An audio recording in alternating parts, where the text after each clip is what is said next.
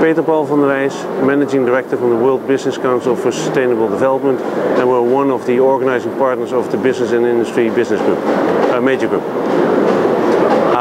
When I look at the outcome document of this conference, there's two things that I notice. I'm very glad to see that the Brazilians were able to get all the countries together so that there is an outcome document and people have been able to step over their differences. I think that's absolute good news. The bad news, and that's not limited to governments, is that when I look at what governments wrote in the document, but also when I look at what business has been promoting and all the good work that business is doing, is at the end of the day, if you collect all those two together, it's just not enough. We went to Rio with the message that we need to speed up and scale up, and I think we haven't made that.